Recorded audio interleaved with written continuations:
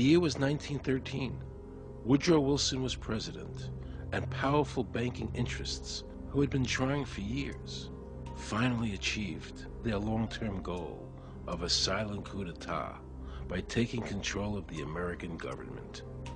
The first thing they did to accomplish their takeover was convince Secretary of State Philander Knox to lie to the American people and tell them that the 16th Amendment, the Income Tax Amendment, had been legally ratified by the states when it was not. The bankers knew that this tax would ultimately end up in their pockets. Because of this fraud, the American people were led to believe there was now a tax on their labor. Congress and the President are completely aware of this fraud, and it was even cited in a recent court case.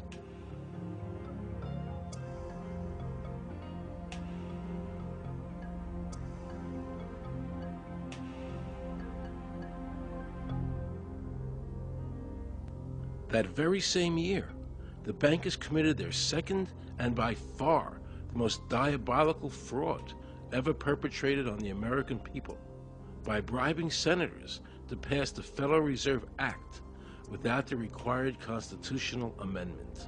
All in favor, say aye. They did this during Christmas vacation, when many senators were home celebrating the holidays with their families. And that's how the unconstitutional Federal Reserve Act came into being. They were very clever, and they understood that whoever issued the money for America would control the government. The bankers won, and the American people lost, because most politicians will sell their soul for $1. And now the Federal Reserve could issue dollars legally. As Mayor Rothschild said, "Give me control of a nation's money supply, and I care not who makes its laws." He knew that he and the other bankers would now control the laws of the nation. Government gave these bankers one of its most important powers, and now had to borrow money from them and pay interest to finance the government.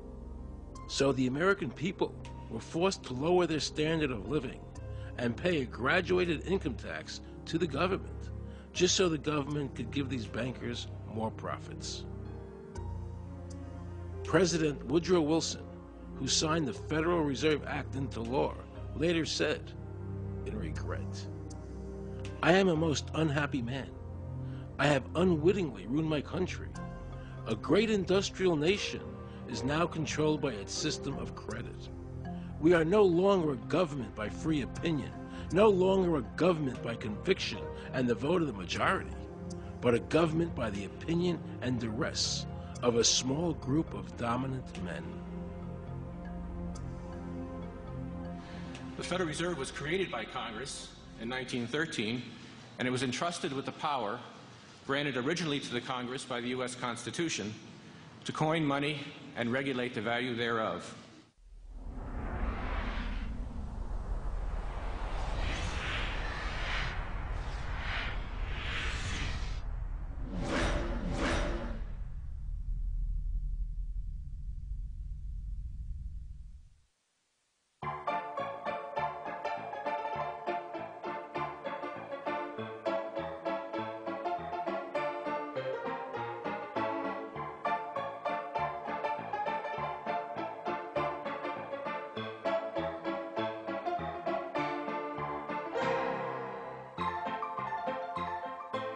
What's your name?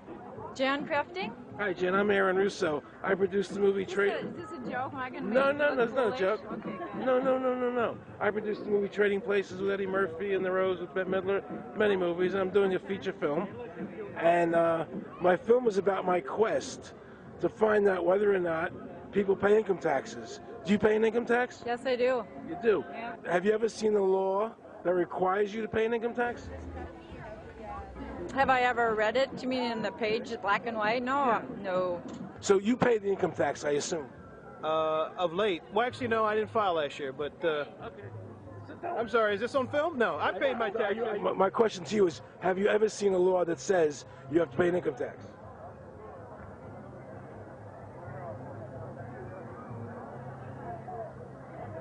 law is that guy that wears that badge and a gun. That's the one that puts you in jail. That's the law. Actually, I can't stand the IRS. Okay. They're evil. Do you have any fear of the IRS? Not really, because I'm Canadian. I think it's actually unconstitutional, is what I've heard. Right. But to avoid any hassle, I pay it. If there was no law and I wasn't afraid of them coming and taking me to jail, absolutely, I wouldn't pay taxes. Okay, then no, I wouldn't pay income taxes. It's a no-brainer. You wouldn't pay it. I wouldn't pay it. Why would anybody? Because that's what they tell us we must do, else we're bad Americans. Would you pay it? No. Would you pay it? No. Why would you pay taxes if you don't have to? What if I told you that all your money that the income tax that's paid into the income tax just goes to pay the interest on the national debt? That's incredible. That's truly incredible. I thought it was for infrastructure and all the other stuff.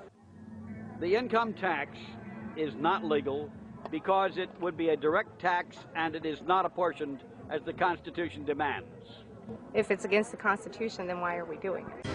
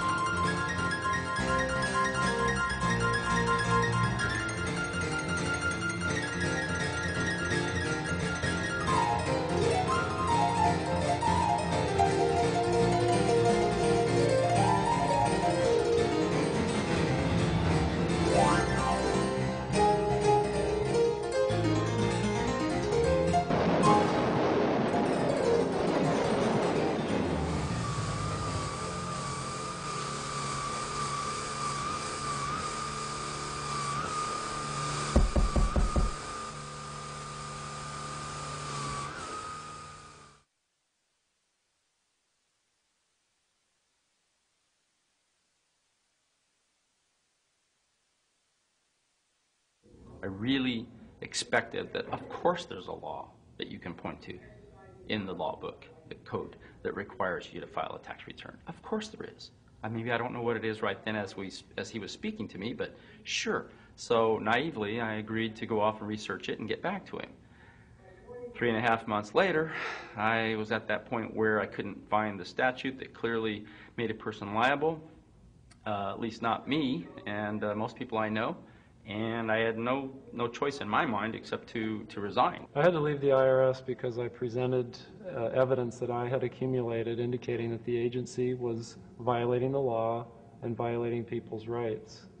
And I asked the agency for a response to my sincere concerns.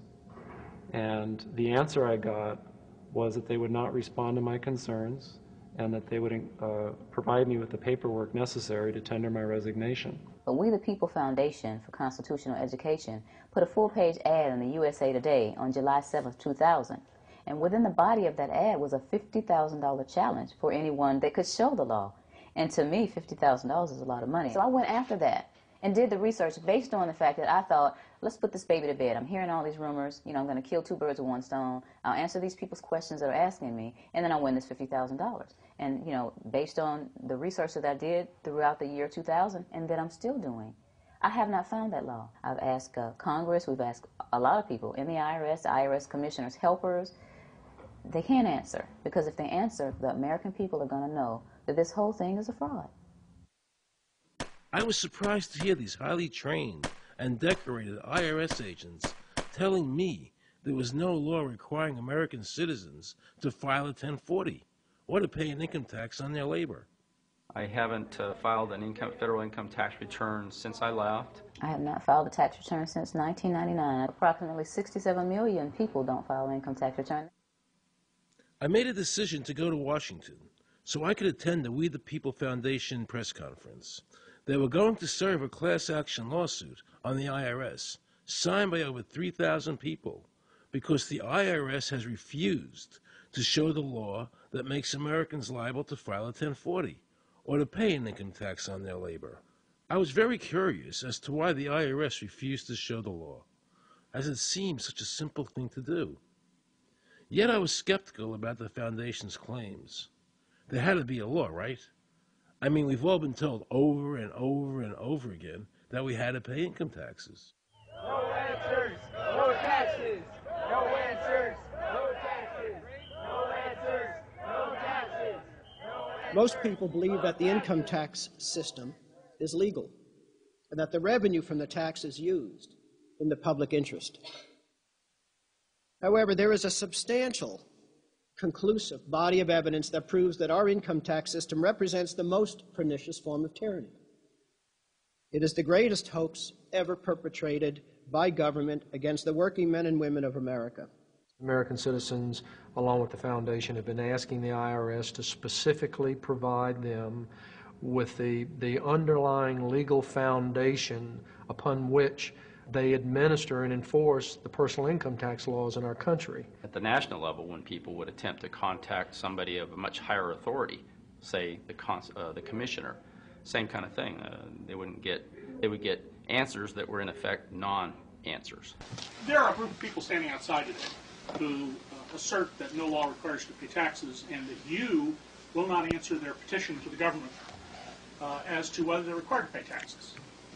Are they required to pay taxes? I've been paying my taxes ever since I had my first job, and I think it's a fundamental construct of our nation that those of us who expect and demand the services from our government that the government provides, be they the protection of our country through the military, or be they the education of our children, or be they the protection of our environment, that we must pay for those services.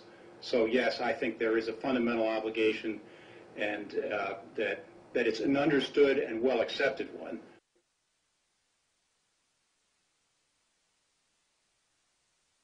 Joe Bannister and I had a meeting in the White House with President Clinton's economic advisor, Jason Furman. He accepted the remonstrance for the president. On June 2nd, I called and spoke with him. His words were, "We have decided that the issue of the legality of the income tax is not a high priority matter for the White House, and we will not be participating in any conference on the subject."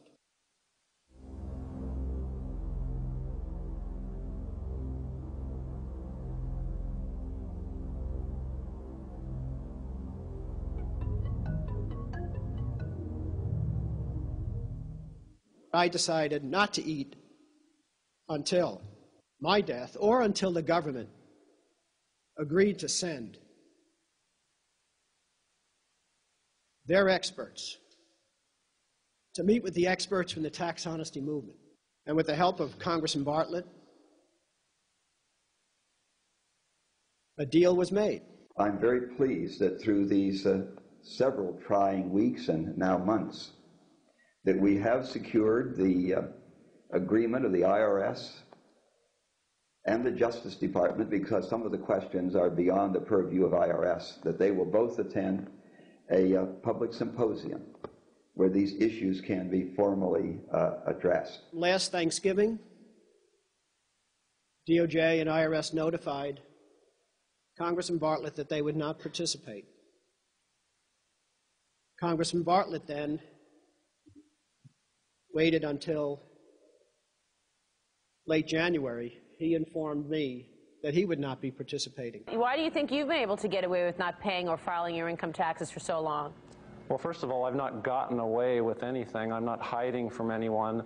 I'm simply asking the IRS to show me the laws that apparently require me to do these things, and they are suspiciously reticent to answer questions from me, and of course there are millions of other people, many other organizations who have attempted to get answers. They act very suspiciously when asked to simply sit down at the table with the American people and discuss what their obligations are. Rather than pulling up a chair, they pull out a club.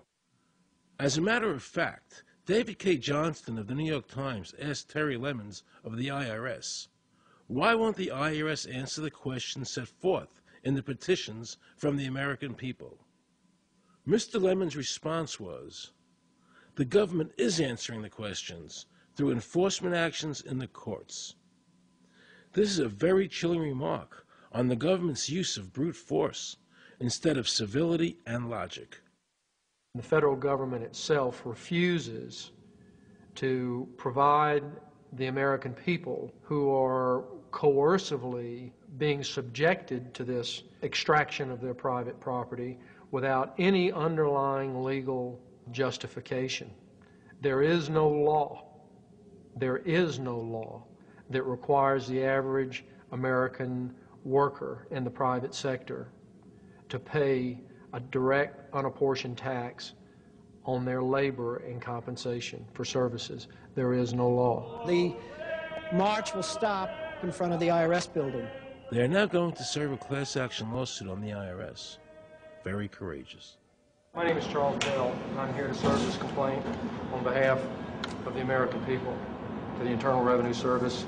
The complaint is accompanied by an affidavit. It's under the hand of Robert Schultz. Case was served. We'll call you with the case number. Case has been filed. We'll call you with the case number. Thank you. Okay, thank you. We appreciate your time. America, baby! Freedom! Today, effectively, the people have said to their servant government that that our rights are not going to be any longer denied, and that we're going to have answers to our petition, our legitimate, lawful petitions for redress of grievances, which are guaranteed in the First Amendment to our Constitution. So once and for all, we will get an answer. On August 31st, 2005, federal judge Emmett Sullivan ruled, the government does not have to answer the American people's questions, even though it is guaranteed in the First Amendment. Our courts have made a decision that government does not have to show the law that it enforces. And the press never reported on this. Have we given this judge the authority to overrule the Constitution, the very foundation of American life?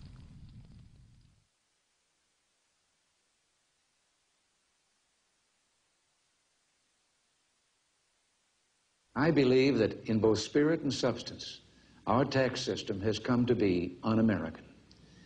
Death and taxes may be inevitable, but unjust taxes are not. The country's taxes must be fixed, and I know what to do with it. If you think you're paying too much now, just wait till I get through with it. Now, Mr. Hanley, I'd like to ask you something.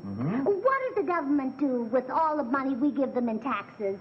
When President Reagan was elected, one of the first things that he did was appoint a blue ribbon panel of business people headed by Peter Grace, and is commonly referred to as the Grace Commission. And their job was to research all the various areas of the federal government and make a report. One of the quotes from the Grace Commission is, 100% of what is collected is absorbed solely by interest on the federal debt. All individual income tax revenues are gone before 1 nickel is spent on the services taxpayers expect from government. If we pay the salaries of the congressmen and the senators, we're supporting them, aren't we? Well, yes. Yeah. Well, then why can't we list them as dependents and deduct them? We've been brainwashed. People have been told, you know, that you need this income tax system to fund government, which is absolutely ridiculous. I mean, my question is, well, if that's true, how did we fund government from 1776 to 1913? The main purpose of the income tax is not to raise revenue, but to redistribute wealth and to control society. A lot of people might say, well, gee, if there wasn't an income tax, what would happen to education? They don't understand that education is paid for the most part, out of state and local taxes, your property tax. People might say, well, how are we going to build and maintain our highways if there's no money coming into the government? We need our highways. There is a tax on every gallon of gasoline that people buy.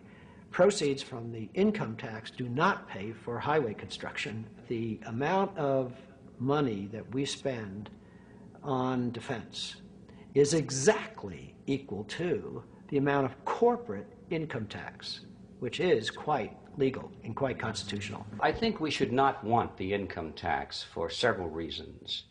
One is that It is the instrument of totalitarianism. It is the means by which the government can manipulate people and put you into a condition of servitude. Every year, you give the federal government a form that says, here's how all my money worked. If you lie, you could go to prison. So you're required to give them a financial statement that under, the force of law could put you in prison if it's not impeccable, right? And under the law, they're supposed to do the same. They're supposed to give you back a financial statement that says, here's what we did with your money. Except you comply and they don't. In fiscal 99, the Department of Defense had 1.1 trillion of undocumentable adjustments.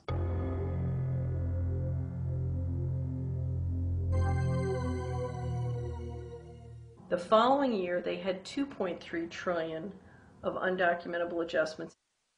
I decided to call the IRS. I spoke to Anthony Burke in Media Relations.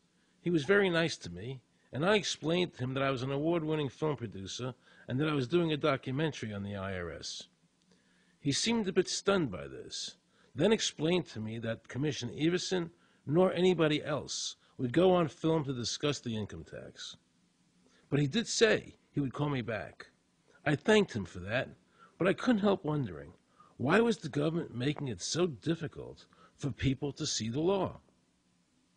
So I decided to bring my crew down to the IRS building to see if I could find some employees to interview. And here's what happened. I said you cannot film here, that's it.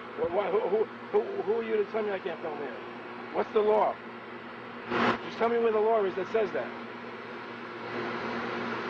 Can you show me the law that says I can't film here? Is America a free country? I told him they couldn't film here, and he's asking 9 million questions. I told him that's a federal government law. Hey, I told him he couldn't film here. He's telling me he's a citizen and all that. So I told me I couldn't film him. I'm saying, where's the law that says I can't film here? And I'm asking another question, sir. Then Homeland Security showed up, because I was such a threat to Washington. You got a driver's license? Yeah, I do. Get that away from me. After convincing Homeland Security I really wasn't Osama bin Laden, I kept wishing the IRS would allow me to interview somebody. Why wouldn't they show the law? What were they so nervous about? I began to have a frightening thought. What if it was our own government we had to be afraid of? With that disturbing thought in my mind, I went to see a group of tax experts. You can look through the statutes and look for the law that requires you to pay. And when you do that, you can't identify a law that requires the average person in America who earns a wage and works in private business to pay an income tax. The Constitution allows for two kinds of taxes.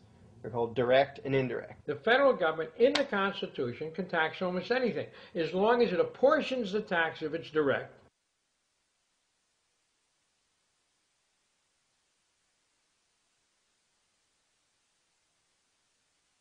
The indirect tax is, for example, an excise tax. I can avoid the excise tax on gasoline. I can choose to ride my bicycle.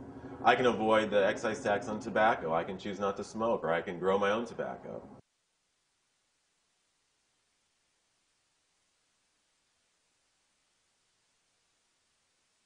The income tax which is being applied now doesn't meet the criteria of either direct or indirect taxes.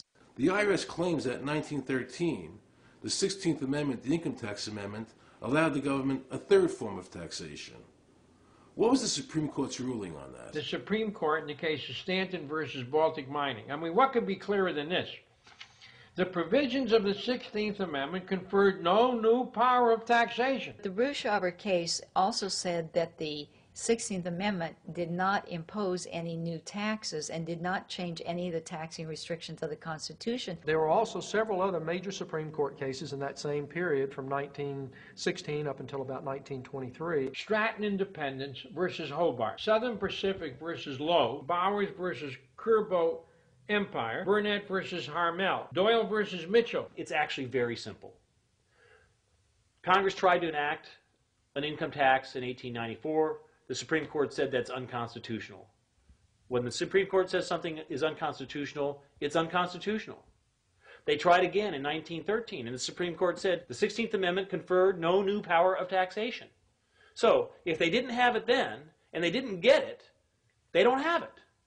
There is no constitutional basis for a tax on the wages of Americans living and working in the 50 states of the Union. Period.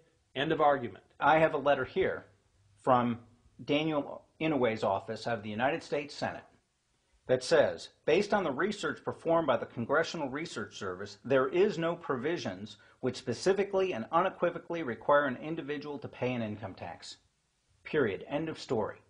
There is no law, and to date, nobody has been able to show that there is a law for the average American citizen working day in and day out to pay an income tax. The definition of income in the Constitution was given in the Eisner versus Macomber case, and it turns on gains or profits that are made from some activity. Doyle versus Mitchell, 247 U.S. 179, 1918. Here's what he said. The idea of gain or increase arising from corporate activities. In other words, it doesn't mean wages, it doesn't mean dividends, it doesn't mean alimony. It means a gain or a profit arising from corporate activity. These liens that are recorded against people by the government for tax liens are nothing more than allegations. They are non-substantive. They have never been determined by a neutral third party, such as a court, to have one shred of validity.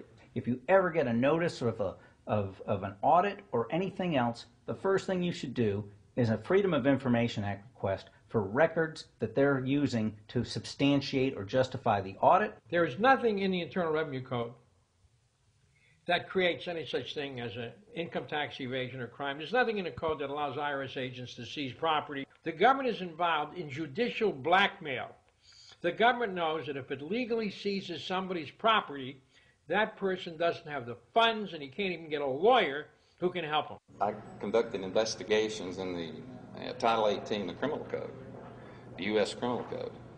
And in there, the statutes and the regulations are very specific as to what's violating the statute. In the Internal Revenue Code, Title 26, there's nothing specific in there. I mean, even the FBI feared the IRS. You have to understand that an agency which will unlawfully impose a tax that doesn't exist is not going to care. If we, the people, don't know what our rights are, they're not going to tell us. If Americans just learned that the IRS was actually knowingly deceiving them, that would be enough for them to rise up and put a stop to it. This small booklet includes the Constitution of the United States, the Bill of Rights, the Declaration of Independence. This is a document that every citizen should read. It's a document which freed an entire nation. This is the Internal Revenue Code. And this document, and the unlawful application of this document by the Internal Revenue Service has enslaved the nation that this document attempted to free. I was very impressed with the people in the tax honesty movement. They weren't kooks, they were highly intelligent, well-researched, and very genuine. I was wondering why I never heard about all these Supreme Court decisions in the media. So I really wanted the IRS's point of view, because to get the true story, it was imperative I hear both sides. I kept wishing Anthony Burke would call me back. He seemed like an honest man. I then proceeded to call my message machine. Hi, this message is for Aaron Russo. This is Anthony Burke at the Internal Revenue Service. Let me suggest some people that you might want to think about talking to. One would be Don Alexander, who's a former commissioner who's here in town in Washington. Another would be Sheldon Cohen, who is both a former commissioner and former chief counsel. All those guys, I think, can answer your question about, where in the tax law it says that you have to pay taxes. Wow, good news, I thought. So I called Sheldon Cohen because he used to be the IRS commissioner. He wrote the tax code, and he was also general counsel to the IRS. He is a true expert, and I couldn't find a better person to answer my questions. He graciously agreed to my interview. The reason I'm doing this documentary is because there are many people in America today who believe that there's no law that requires them to pay an income tax or file a 1040. And there are many people going to jail for it, fighting over it. The Internal Revenue Code is authorized by the 16th Amendment. I think it should be clarified. I think government should be transparent to the people. Why doesn't the IRS commissioner sit down with them and just explain it in clear English? Why? I don't think they really care. I think they're just playing word games. You don't think they're sincere people? You know? No, I don't think they're sincere people. What does voluntary compliance mean? And why does the IRS code say it's voluntary to comply, not mandatory? That's a word euphemism we use. We use voluntary compliance when we talk about traffic signals. Most people, at 2 o'clock in the morning, do you stop at a red light? Yeah. Is there a cop there? Well, sometimes I don't. Well, I do, and most of us do. Most of us do. Right. But that's voluntary compliance. That was a complete perversion of logic. Traffic laws state that it is mandatory to stop at a red light. The IRS code says it's voluntary to comply. Mandatory and voluntary are the complete opposite of each other. Yet he wants us to believe that they mean the same thing.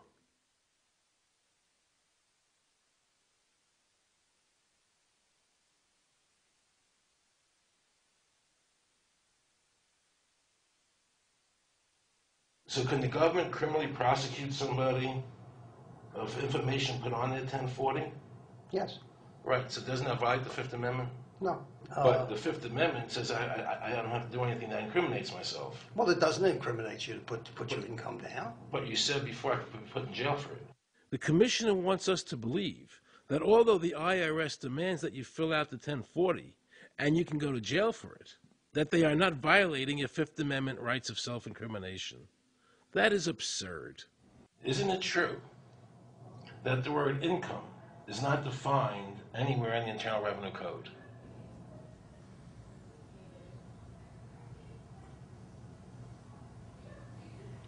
The law says that the government has a right to tax income from any source derived. So, but the word income is not defined in the code. It just says income without a definition That's right. of what income is. That's right. Correct? Yeah. But there are many different kinds of taxes. Well, how can an American citizen know what income is if the code doesn't define it? If they're paying an income Because tax... the courts have all defined it.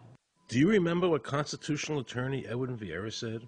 The definition of income in the Constitution was given in the Eisner versus Macomber case, and it turns on gains or profits that are made from some activity.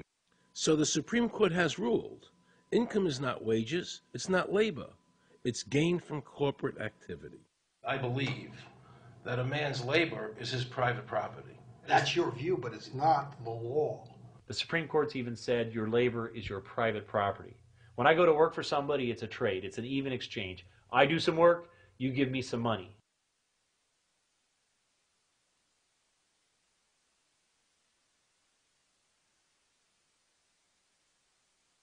In 1916, we had the Bruce-Shaber case and the Stanton case. And the Bruce-Shaber case and the Stanton case said that the 16th Amendment gave the government no new taxing power.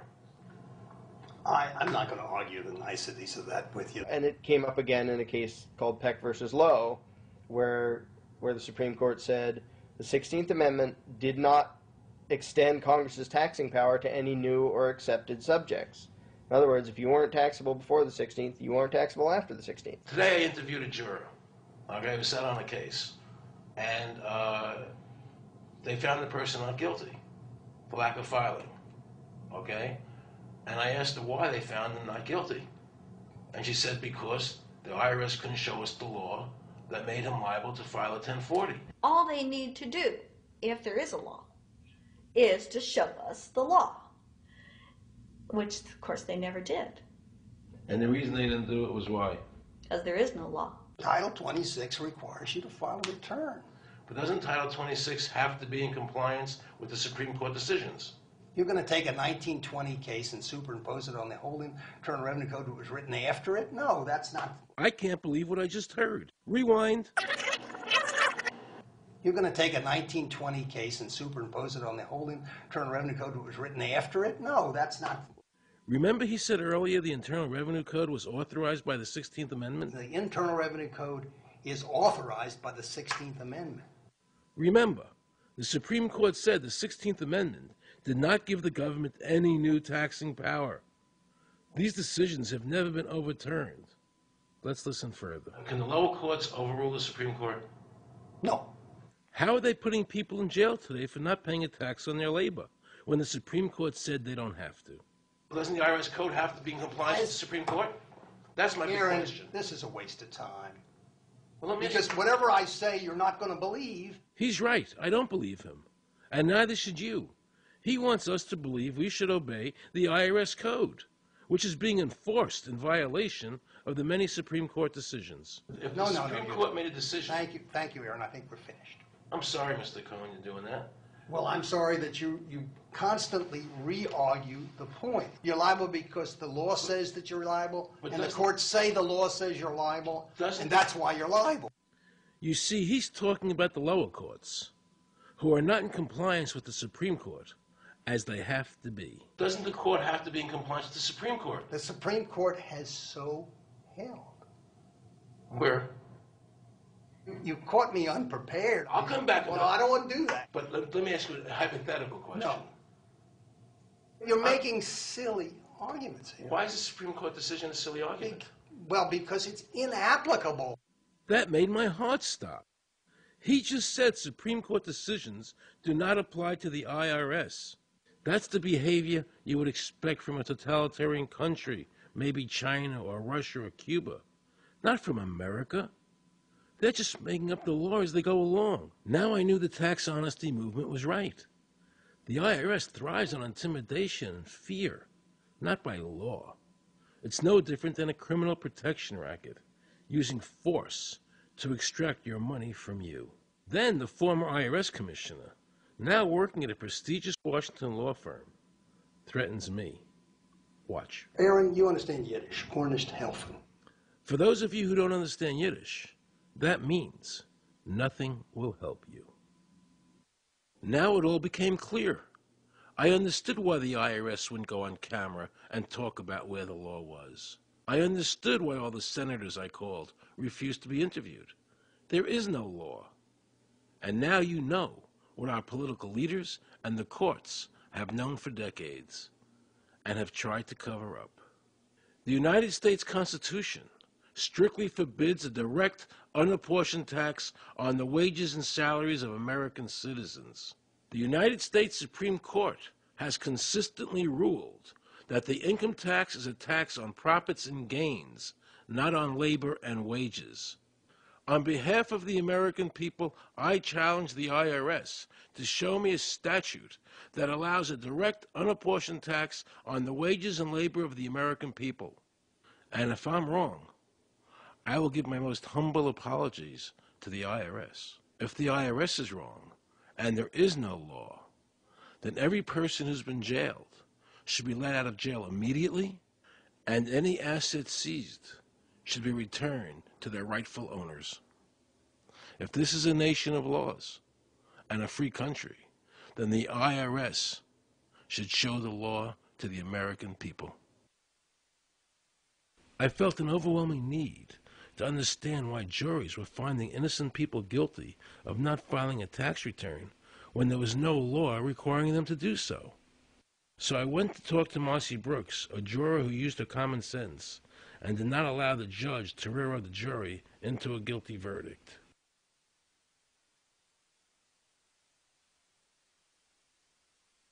He was being tried for 4 counts of not filing his income tax. Okay. And our question was, well, what is to decide? Either he did or he didn't. It never occurred to us that he might actually be innocent while at the same time not filing. In the federal government, it is not a felony not to file taxes. Finally, they said, okay, if we're going to get this guy, we're going to have to put it in the state. They called up the IRS agent, Agent Craner. Craner? Yeah. Robert Craner? Mm-hmm. This is Ken Doherty. He's also an investigator with the Illinois Department of Revenue. This is a request for a copy of the delegation and authority order. Right. And I talked to my boss about that, and he said that my badge is that. Badge is the authority. And I thought it had to be in writing. The last question that the defense asked him was, did you write any of this down?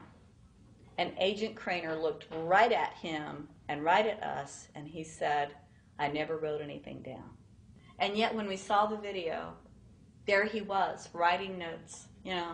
And so I'm thinking, okay, at this point, the judge is supposed to say, Agent Craner, it is clear that you have committed perjury. It wasn't even noticed. It finally came to the climax.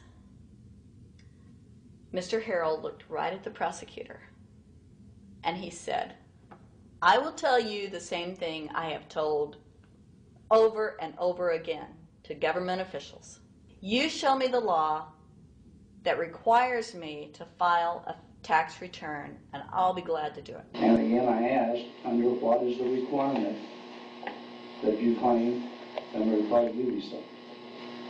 And the requirement under the regulations is what section? My question to you is, what particular act are we discussing here that I am liable to do these things that you claim I'm liable to do? Your exact question would be again? Okay, what is the section that what? But I guess I'm still not understanding your question, Mr. Harrell. Well, you must be familiar with what that you have the police powers to enforce. Yes. The prosecutor absolutely ignored him. And he started slandering Mr. Harrell. Just started attacking his character. They're calling us tax cheats, they're calling us fanatics, they're calling us weirdos. I don't care what you call me, but I have one question. Where is the law? Show me the law. They can't let this turn into a rational debate, because if they do, they lose it. So they have to insult people and say it's frivolous. We felt like that there was an overall arrogance and that they were railroading Mr. Harrell and wanting us to participate. Judge Coogan, he looked right at us and he said, I will instruct the jury according to the law. We were sent to deliberation. The judge promised us that he would give us the law. And we looked and we looked and it was not there. We wrote a note to the judge asking for a copy of the law. 10 minutes later, we get a note back. You have everything you need. But there was no law. And he had promised us. At that point, I felt betrayed. I felt like this man promised us the law, and that's what this whole thing is about, the law. We request it, and he still denies us the law. And the reason they didn't do it was why? Because there is no law. Remember, we're talking about the Illinois state law here, okay, which is a law in Illinois. So we got out that law, and we read it several times, and I said, okay, wait, you know, because they kept saying, but this is a law in Illinois. And I said, look at the beginning of it. It says, anyone required to file a federal income tax return is required to file an Illinois tax return. I said, if it is true that he's not required to file a federal return, then that nullifies the Illinois law.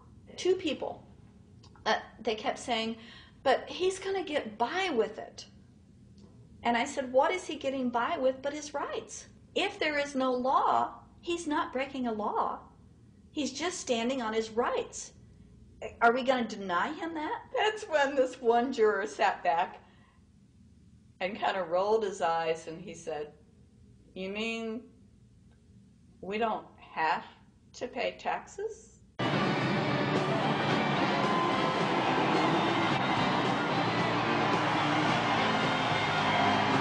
All of a sudden we realized that this trial was much bigger.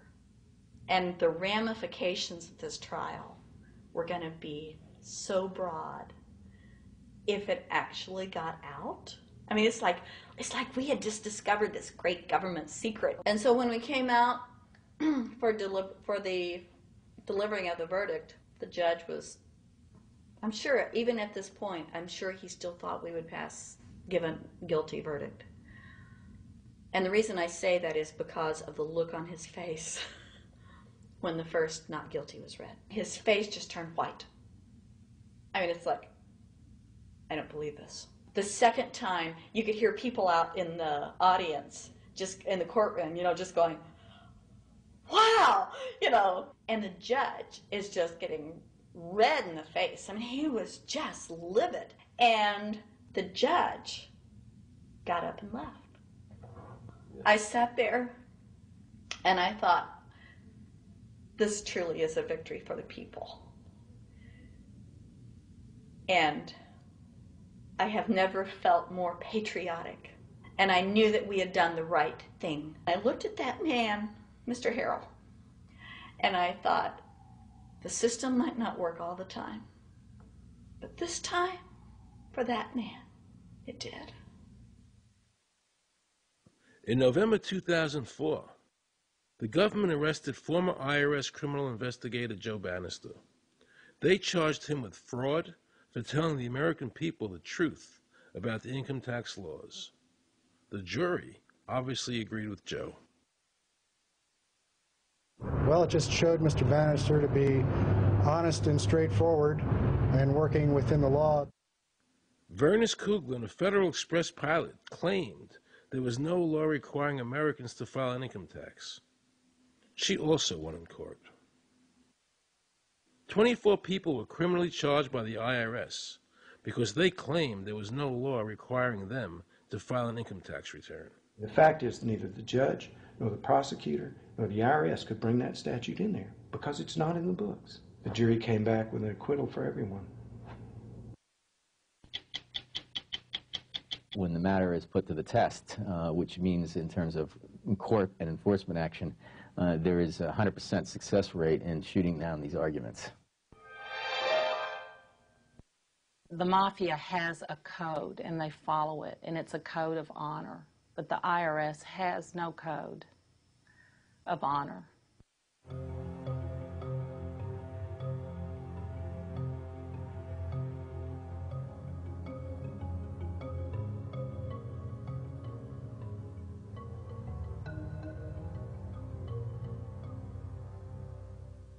Meet Judge Dawson, a federal judge presiding over the Irwin Schiff tax case, who denied Irwin the ability to prove to a jury that there was no law requiring Americans to file an income tax return.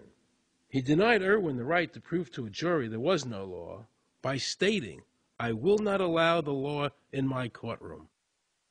But the judge made sure the government never had to show the law as written by telling the jury, "You must follow the law as I give it to you." Nobody can know what the law is, because the law is what the judges say the law is. The lower courts today will not allow people, especially in tax cases, to bring in Supreme Court decisions as their evidence.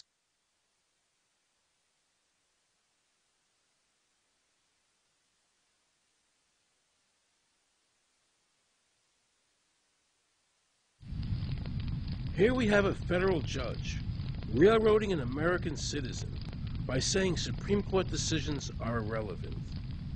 And again, nothing from the press defending our freedoms.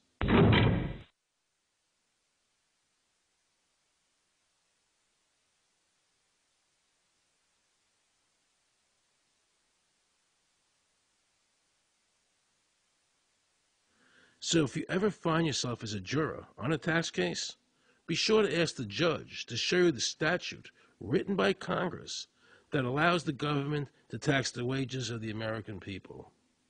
If the judge can't show you the law, then how can you possibly, in good conscience, convict someone and destroy their life?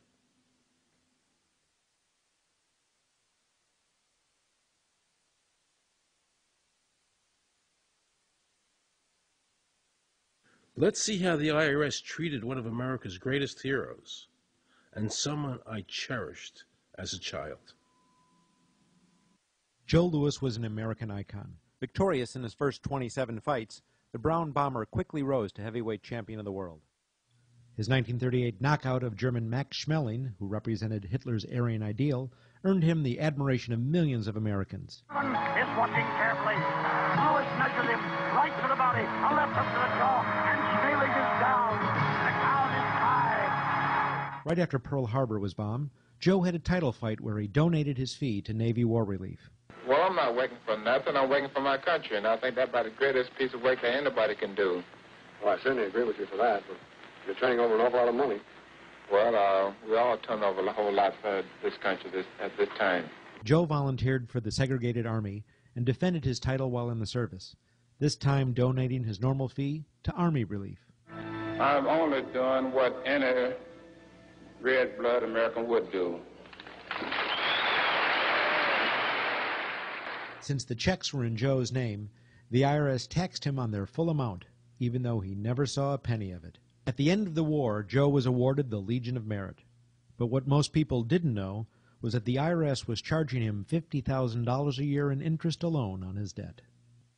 When Joe's beloved mother died, leaving him $600, the IRS immediately seized it. They also confiscated all of his children's trust funds. Joe was forced to continue fighting until he was 37 and out of shape, just to pay off his ever-mounting debt to the IRS, which grew to $1 million, $100,000 a year just in interest. At the end of his life, Joe was forced to become a greeter at a Las Vegas hotel just to make ends meet.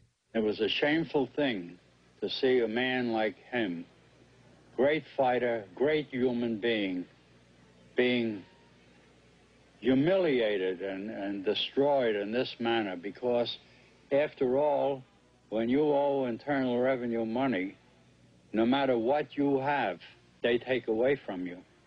And they took a lot away from Joe Louis.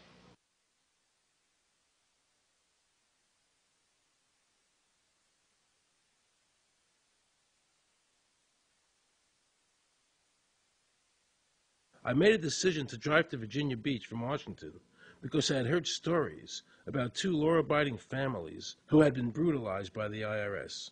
They were falsely accused by their bookkeeper of being drug smugglers and tax cheats. And incredibly to me, without any investigation, the IRS proceeded to raid their place of business and their homes, even though they had done absolutely nothing wrong. On Saturday morning, 4 different raiding parties proceeded to raid 4 locations on a Saturday, the day before Easter. I was the manager on duty, and I was up in the deli, and people came through the door. How many came in the door? Maybe about 15 or 20 people. 15 to 20 Yeah. armed agents. With dogs, with guns. They made me get everybody they went in the kitchen, they went in the deli, they went all over the whole restaurant, told all the customers, took forks out of their hands while they were eating their breakfast, and told them they had to leave. I got the frantic call from Edie, and she said something wrong. So anyway, I jump out of bed and I immediately run to the shower. I'm in the shower, and the next thing I know, I hear my son yelling, "Dad!" I went like this, and boom, I'm slammed against the door and I fall down with the gun in my head. And they're like, "Where's Scotty Miller?" And I'm like, "Dad!" That's all I'm doing is yelling. I'm scared, frightened to death. And then the next thing I hear is Mr. Miller, the shower curtain is jerked back. I got a gun pointed at my head. Hold it right there. The screams from the little girls who were at a pajama party with my daughter. There was 4 little girls there with my daughter. Of course, mayhem. There were about 3 men in my bedroom with huge guns.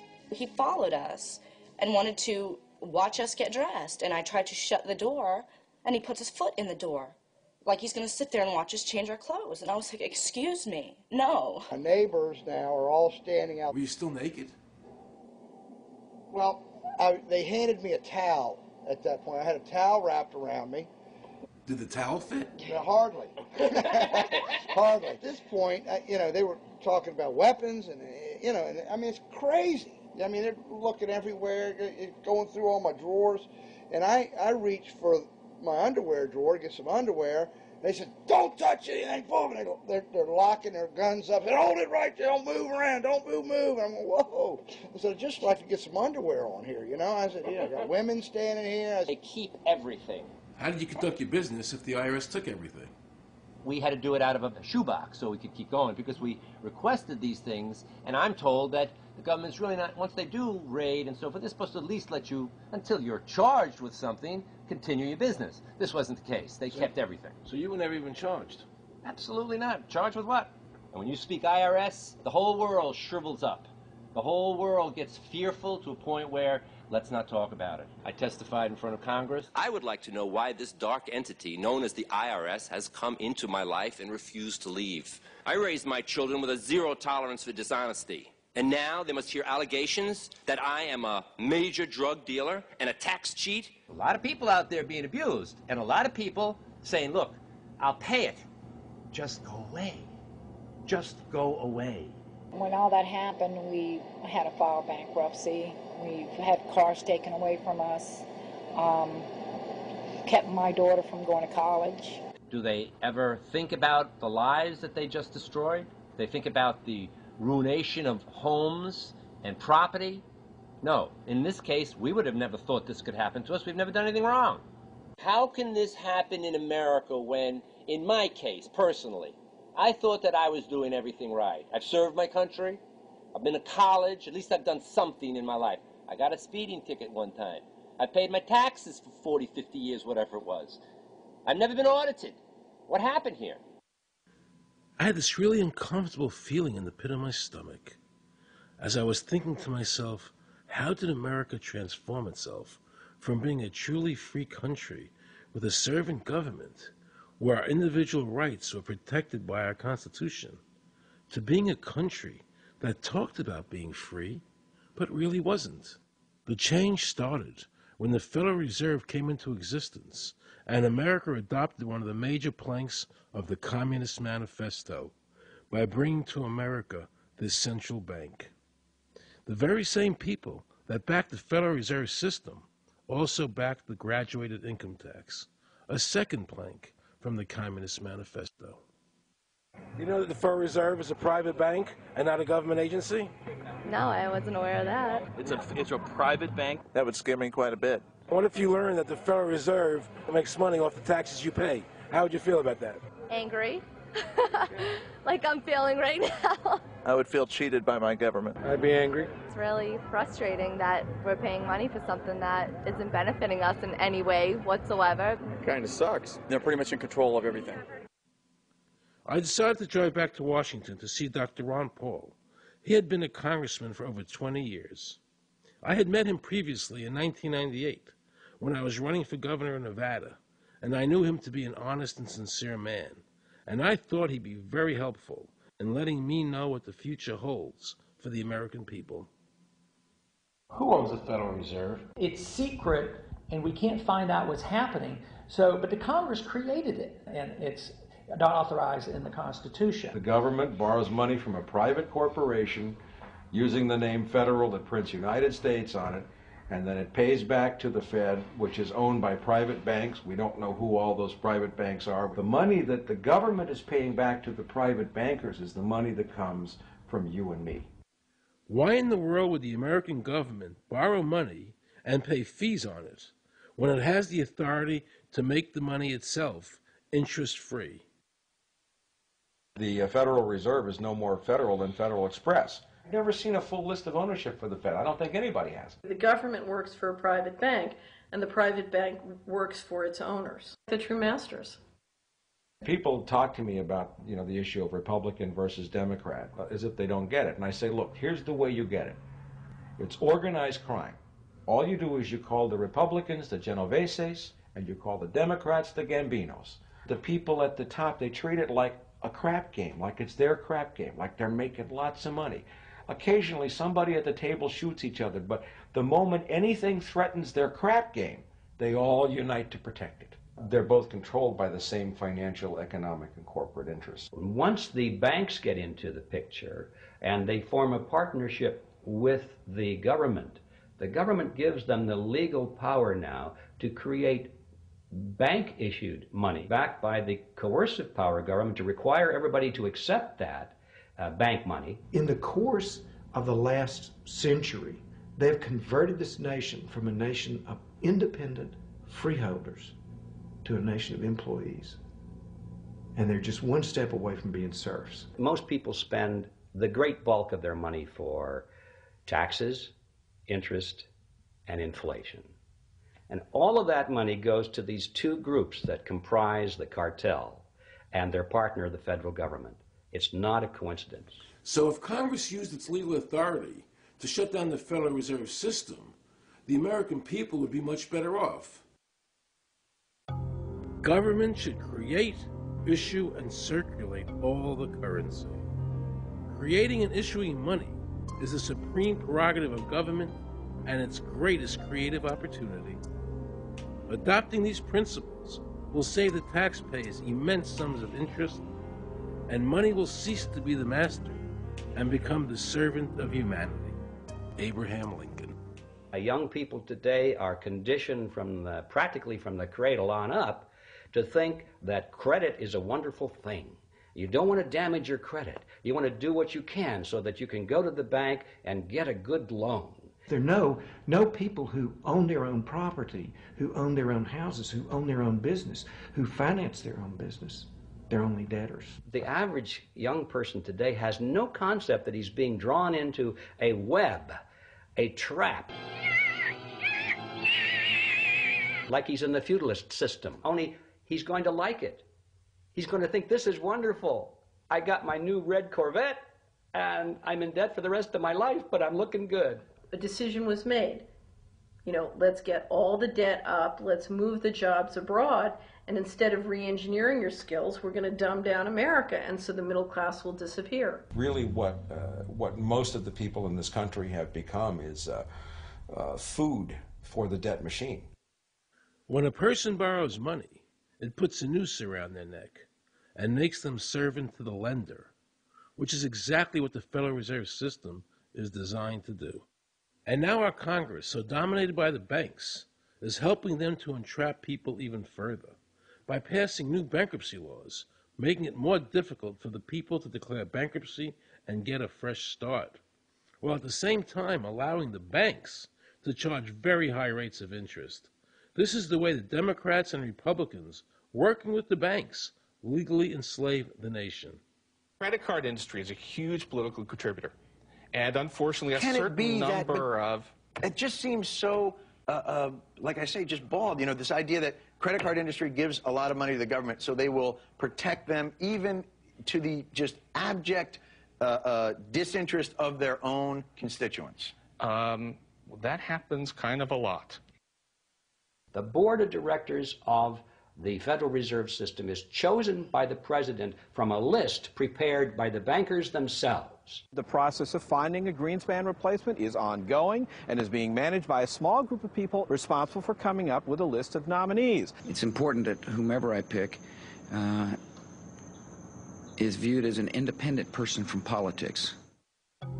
If the American people ever allow the banks to control the issuance of their currency, the banks and corporations that will grow up around them will deprive the people of all property until their children wake up homeless on the continent their fathers conquered.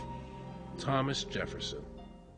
So the Federal Reserve is actually an illegal entity functioning within government. It's illegal, and what we have given to this so-called agency is the authority to counterfeit money. Do you have any points of view about the Federal Reserve and how the Federal Reserve operates? They just enter something on a computer. Oh, you need 20 billion today. Here's 20 billion, but they got that out of thin air. It came out of thin air, it goes to the Treasury then pays their bills. So it's no different than monopoly money.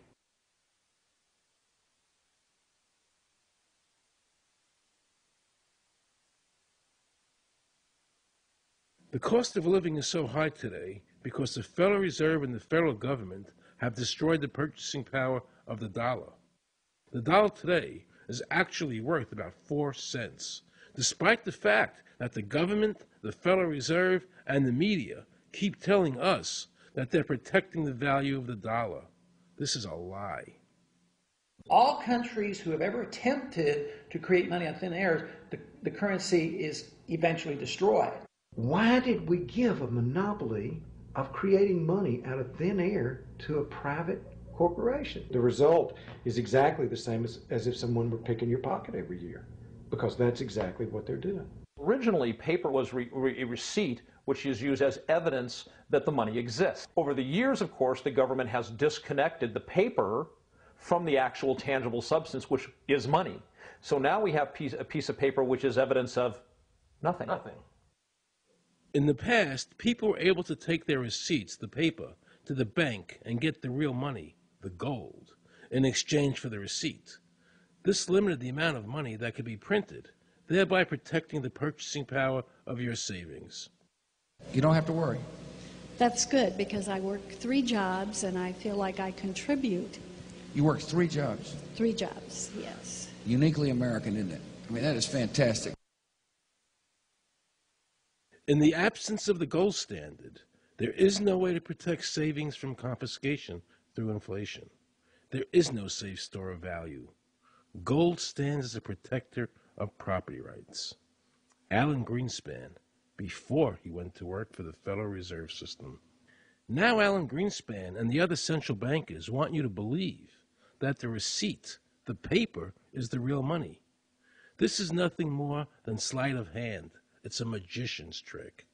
Because for them to maintain control over the government and the people, they have to convince you that this paper is really money, because that is the essence of their power and our powerlessness to maintain control over our own government.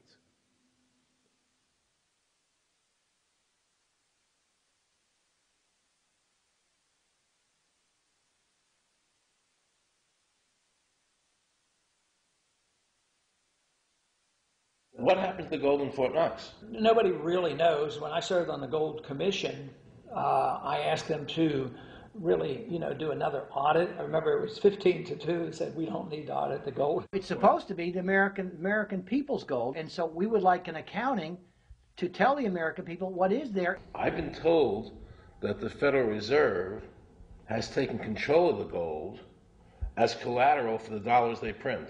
They list gold on their balance sheet. How could the Federal Reserve, this private bank, list gold on their balance sheet? They claim they're holding that for the Treasury. So that puts private bankers in control of the American gold. They could have taken all of America's wealth. That's a possibility. Shouldn't the Congress stand up and say, where is the American people's gold? They're not audited. They control the money of America, and it's not audited? There is no audit. Oh, wait a second. Doesn't the Federal Reserve work underneath the Congress? Congress ignores their responsibility to do any oversight. The president really has no control, nor does the Congress have any control over this cartel. It just has the appearance of control. In the final analysis, the Federal Reserve bankers, with the help of the Democrats and Republicans in Congress, have swindled the American people. They have taken the true wealth of America, the gold, and given us a piece of paper in return. And again, not a word from the press. These frauds are going to continue until Congress is no longer intimidated by the Federal Reserve bankers, and Congress uses their legal authority to shut down the Federal Reserve System and to stop this loss of our freedoms.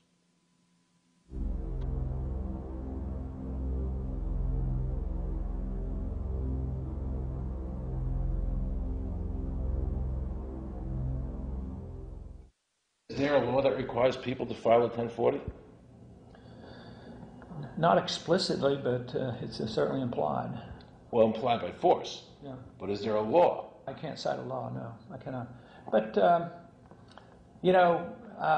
if they think it's the law and they have all the guns, it's an authoritarian approach. Well, yeah, but that's authoritarianism. Yeah. That's not a country run by law. Do you think America is going deeper and deeper into becoming a police state? And if so, in what ways do you see that as a congressman? Yeah, I think we're moving in that direction because there's not much we can do without permission. The absence of a police state is that people are free, and if you don't commit crimes, you can do what you want. But today, you can't open up a business, you can't develop land, you can hardly do anything. You can't go to the bank, you can't go to the doctor without the government knowing what you're doing. And they talk about medical privacy, that's gone. Financial privacy, that's gone.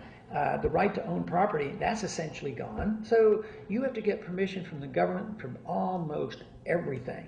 And if that is the definition of a police state, that you can't do anything unless the government gives you permission, we're well on our way. This is something that people eventually, I hope, will get sick and tired of and say, enough is enough. I sincerely believe the banking institutions having the issuing power of money are more dangerous to liberty than standing armies. Thomas Jefferson. You must understand the Federal Reserve is a cartel made up of the major banks in America, and they are the ones that are running the show, not the federal government. The powers that be behind the system, the financial interests, are able to exercise a disproportionate amount of influence on not only the economic structure of the country, but the political structure.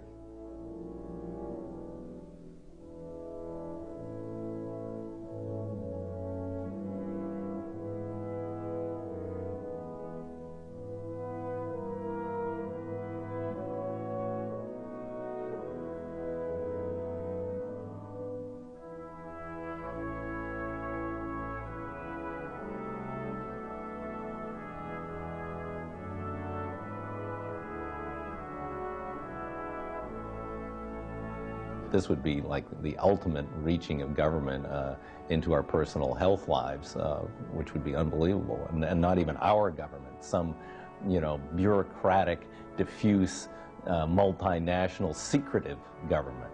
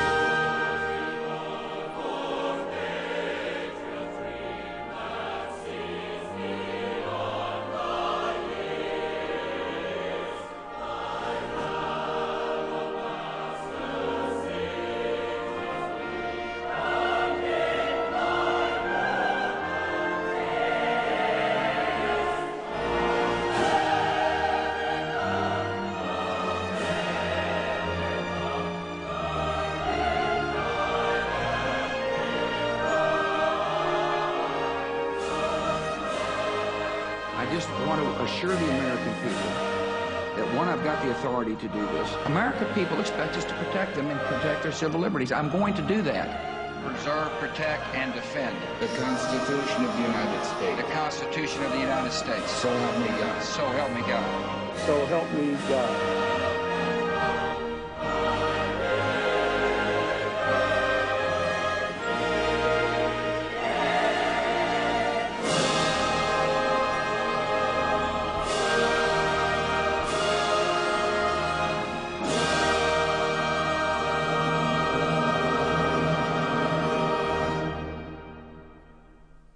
What happens if your own government is using more force and more coercion on its own citizens for the purpose of achieving its political ends? Is that government engaged in terrorism? Now let's watch the government add insult to injury to the people of New Orleans. No one will be able to be armed. We will take all weapons. That happened today in this wealthy neighborhood where homeowners had armed themselves to protect their mansions. Residents were handcuffed on the ground. In the end, police took their weapons but let them stay in their homes. Wasn't that kind and generous of the government to allow people to stay in their own homes? How thoughtful. Of course, they couldn't defend themselves from looters. For many of the police and guard troops, it is an uncomfortable job to do this in an American city. You never expect to do this in your own country. Walking up and down these streets, you don't want to think about the stuff that you're going to have to do. We are losing our right to property. The government is getting more pretexts to seize it, using the power to confiscate it with eminent domain. The asset forfeiture laws have proliferated.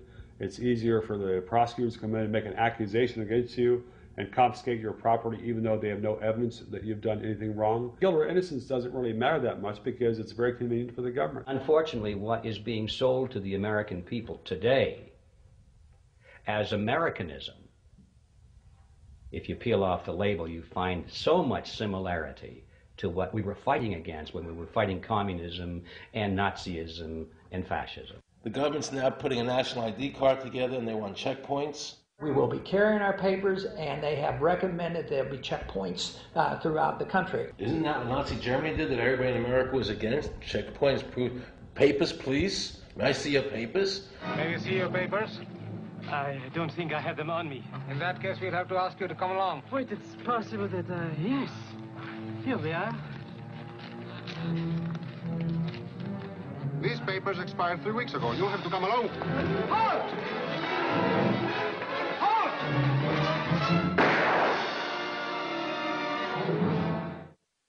In the new legislation, the national ID card is in it. It takes 3 or 4 pages to describe, and it will be connected with our driver's licenses. The states will be instructed on exactly what they have to do. Social security numbers will be used. Some type of a physical proof, such as fingerprints or retinal prints, have to be on it.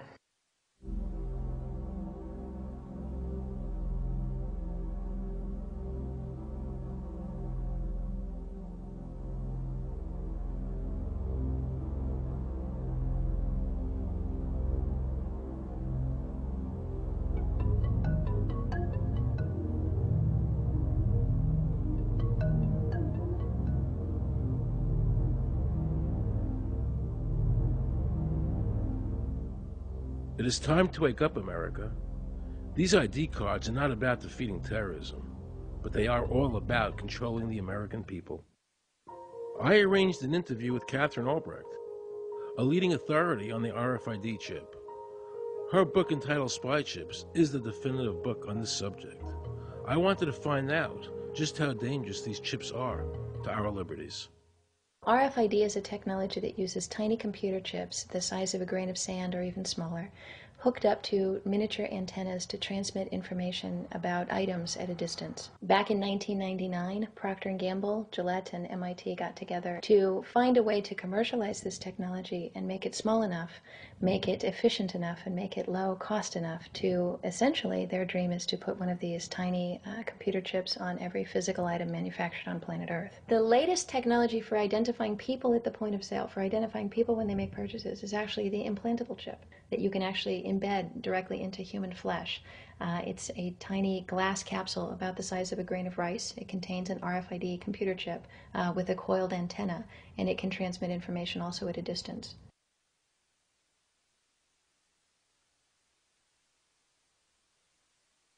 Can a microscopic tag be implanted in a person's body to track his every movement? There's actual discussion about that. You will rule on that, mark my words, before your tenure is over. Homeland Security folks, the Department of Defense, and others have expressed an interest in being able to more closely monitor the U.S. populace. And one way to do that, of course, would be being able to determine who buys what and where they take those things.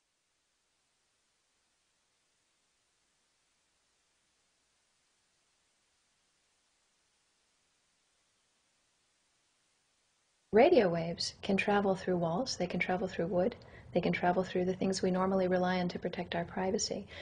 For example, your purse, your backpack, your pocket, anything you're wearing or carrying. Kraft Philadelphia cream cheese has been tagged with RFID and sold to consumers, as have Mach 3 razor products and other Gillette razor products, without the knowledge of the consumer. One of the tiny chips could actually even be the dot on the letter I on the back of the fine print on a package that you purchased. They were talking about having reader devices in every airport, on every bus, on every train, on every port, on every dock. One of the most worrisome applications of RFID are proposals to put them into cash, meaning that you would be able to track every banknote, where it had been, who it had been issued to, and create, in essence, an audit trail. That would essentially take away the anonymity of cash that we now enjoy today. The ATM machine itself, as the money came through the roller device, would be reading each number, and they would know who you are because, of course, you identify yourself at the bank before you take money out. And down the road, when you go to pay at a major retailer, it would also be possible for them, as they're putting the money into the cash drawer, to simply feed it through a little reader device. It would go in, It would tag that number and transfer possession from Aaron Russo, say, to Walmart. Once everything you do is tied down to a single number and there is no longer the ability to pay with cash, then all it takes to render you a non-citizen is to simply turn that chip off. You will no longer be able to really participate in any function in society, including buy food. So through the implementation of the Federal Reserve System, the American citizen has gone from being a private individual who had real money, gold, in his possession that was private, to a citizen who has no privacy because all money is now being digitized. They can deduct whatever amount of money they want out of your digits whenever they want. They can trace you whenever they want. You'll be at their mercy. God forbid we allow this to happen in America. This is absolutely Orwellian. I mean, it's talking about Big Brother looking over your shoulder at absolutely everything you do, every purchase you make, every place you go, every company you interact with. All of that would be reported back potentially to the government.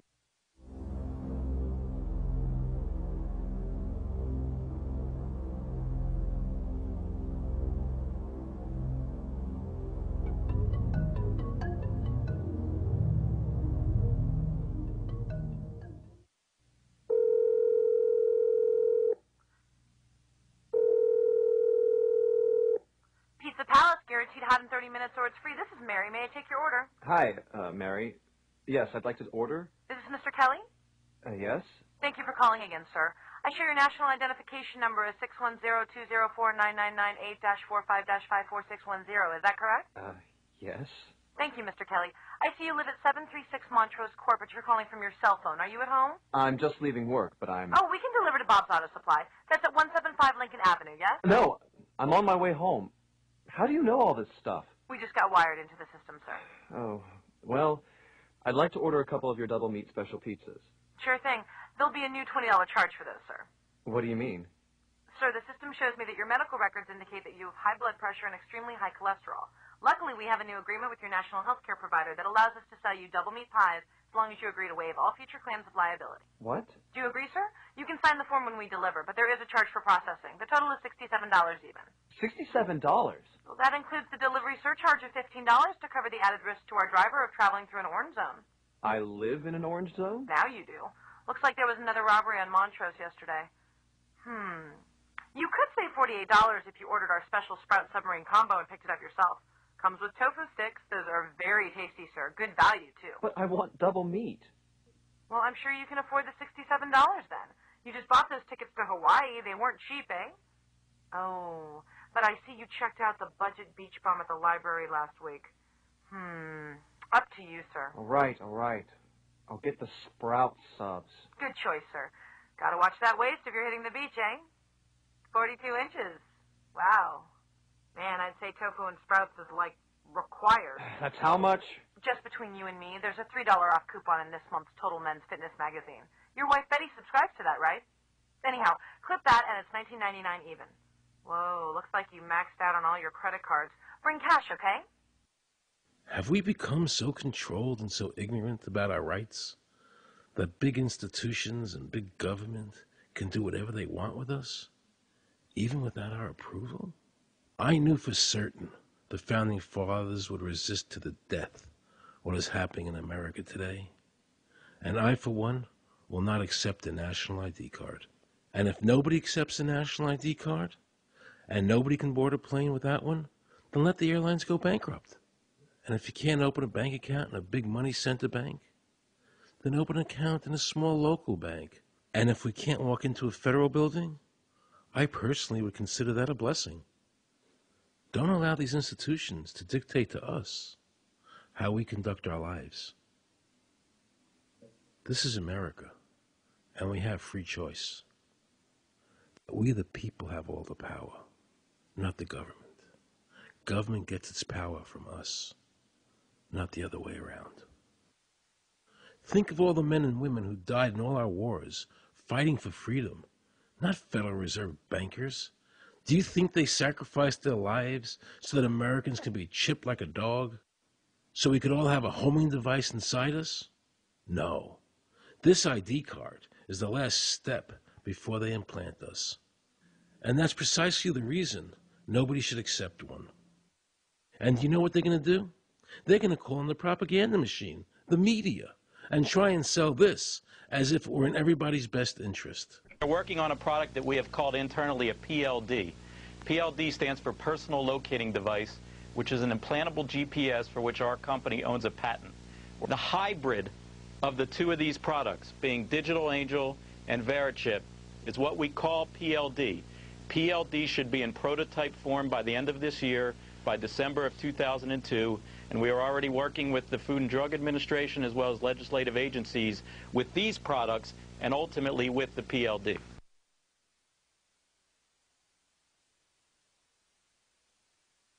We have a Florida family who are really pioneers in a brave new world. They have volunteered to be the first ever to have microchip identification devices implanted into their body. After 9/11, I was really concerned with the security of my family. I wouldn't mind having something planted permanently in my arm that would identify me. Talk about identification papers. Watch what happens to a woman in Florida whose license was suspended. Get out of the car or I'm going to tase you. The next street off the Seacrest.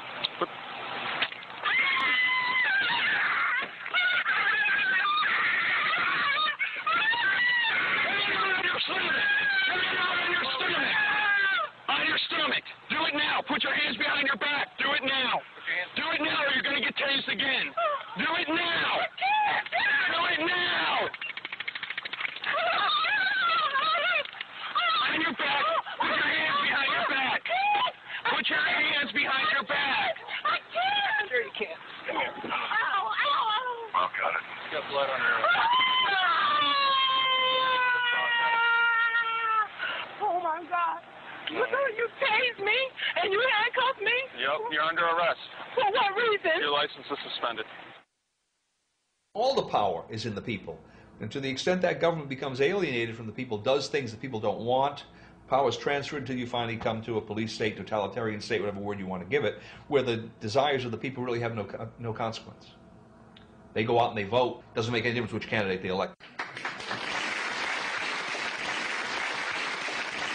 I'm a programmer. I work for NASA, work for ExxonMobil, work for Florida Department of Transportation. Mr. Curtis, are there programs that can be used to secretly fix elections? Yes. How do you know that to be the case? Because in October of 2000, I wrote a prototype for President Congressman Tom Feeney at the company I work for in Oviedo, Florida, that did just that. And when you say did just that, it would rig an election? It would flip the vote 51-49 to whoever you wanted it to go to and whichever race you wanted to win. And would that program that you designed be something that elections officials that might be on county boards of elections could detect? They'd never see it. So how would such a program, a secret program that fixes the election, how could it be detected? You would have to view it either in the source code or you'd have to have a receipt and then count the hard paper against the actual vote total. Other than that, you won't see it.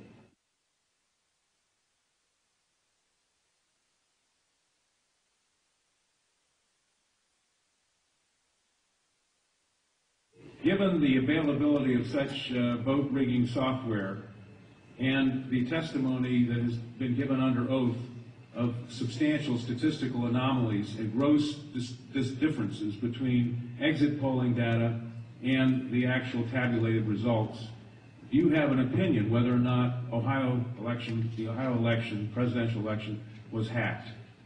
Yes, I would say it was. So in other words, there's absolutely no assurance whatsoever in anything with regard to these machines? Absolutely none.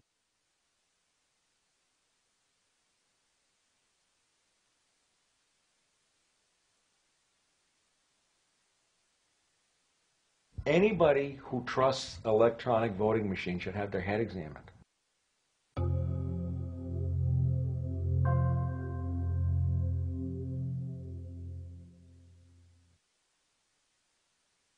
Many of the voting machine companies are owned and operated by foreign agencies.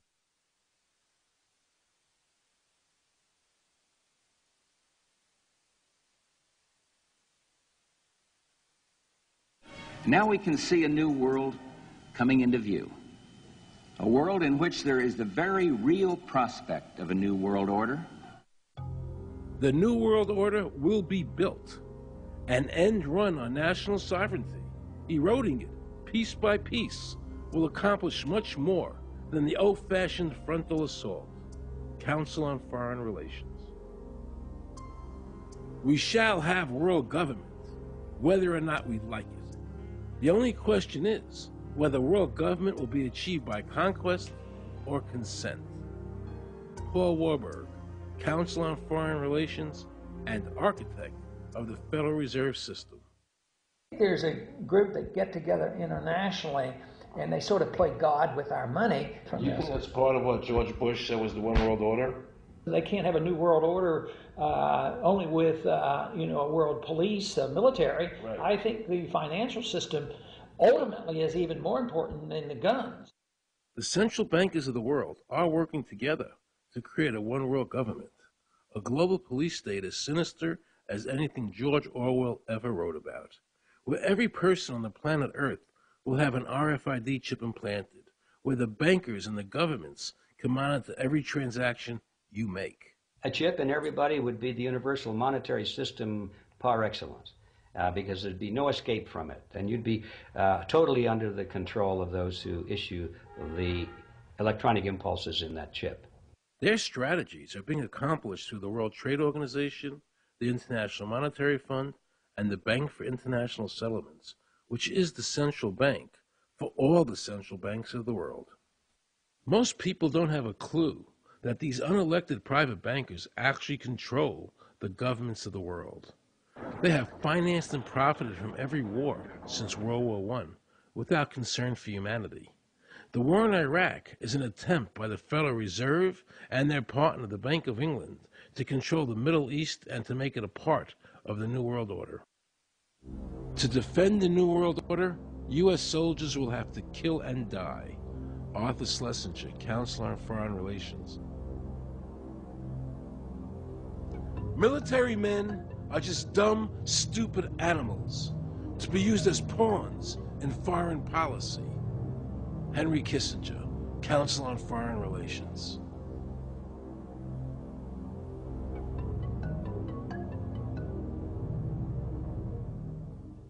Now let's listen to this quote by Robert Reich, a member of President Clinton's cabinet and one of his most trusted advisors. The dirty little secret is that both houses of Congress are irrelevant.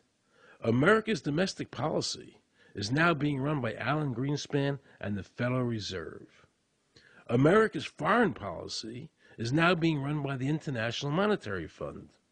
When the president decides to go to war, he no longer needs a declaration of war from Congress.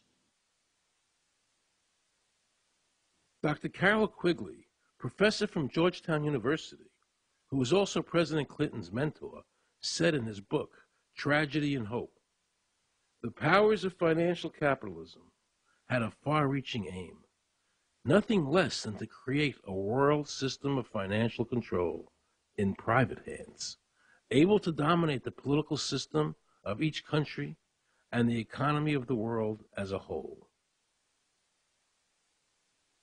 And then President Clinton's Deputy Secretary of State, Strobe Talbot, said, in the next century, nations as we know it will be obsolete. All states will recognize a single global authority. All these supposed free trade agreements, NAFTA, GATT, CAFTA, are truly nothing more than the governments of the world and the central banks working together to create a one-world government. They are not free trade. These treaties are government-managed trade, and they are destroying the American worker. Through these treaties, the bankers are actually beginning to control the laws of the world. The fact is that this relationship between the bankers, the government, and the huge multinational corporations is the very reason why the government no longer enforces its immigration laws. The bankers want a one-world government without borders, and the American government is obeying them. If the government was so worried about terrorism, why are they leaving the borders open? But at the same time, telling American citizens they need an ID card with an RFID chip.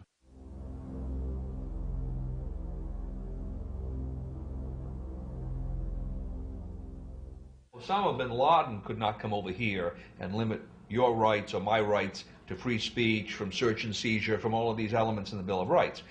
Impossible for him to do that. They could never accomplish that on their own. But through our government, they've apparently accomplished that. Look what happened in Europe. The people that voted down the European Constitution wanting each country to stay sovereign.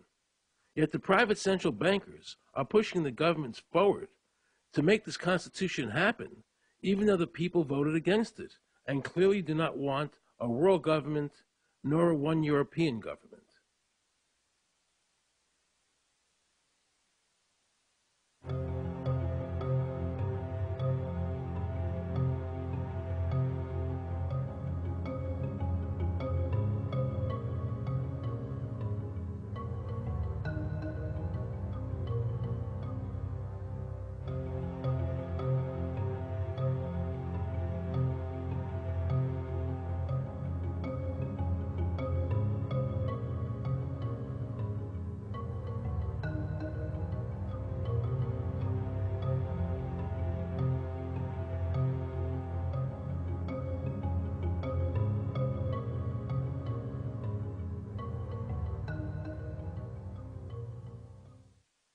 Now pay close attention to this quote by David Rockefeller, and you'll understand what is happening in the world today and where the American people are heading as a nation.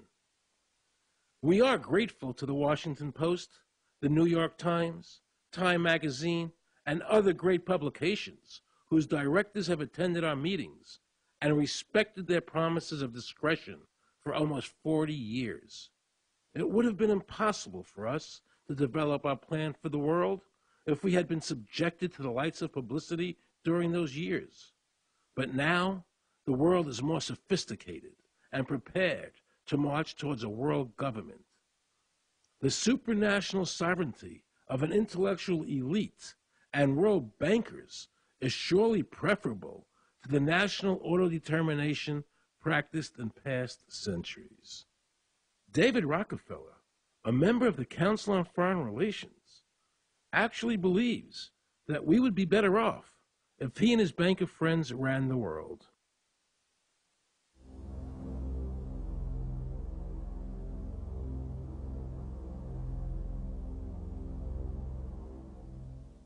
Benito Mussolini had a great quote about fascism. He said that fascism should be called corporatism more properly because it's the perfect merger of power between the corporation and the state. That's how we define fascism. And that's what we're seeing here. The media controls the information that a person gets. In various ways, they can make sure that the average American watching the tube or reading the newspaper is going to come out with a certain mindset. He's going to say, this is good, that's bad, and that's all they have to do. You look at the ownership of corporate media in this country. Who owns CBS? Viacom? Who owns NBC? GE? Who owns ABC? Disney? Americans have been taught to expect their salvation from government instead of recognizing government as the most dangerous threat they'll face in their lives. And the United States putting together a constitution now for Iraq. You know, why don't we just give them ours? I mean, think about it. It served us well for over 200 years, and we don't appear to be using it anymore, so what the hell?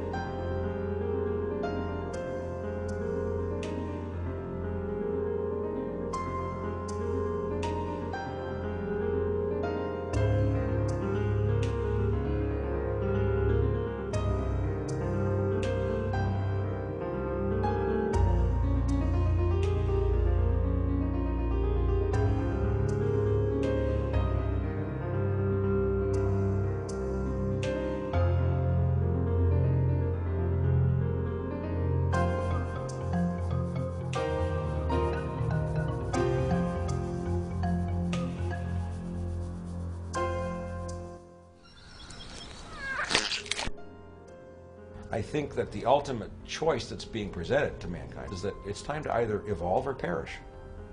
Grow up or die. Become adults. Act like adults. Take some responsibility.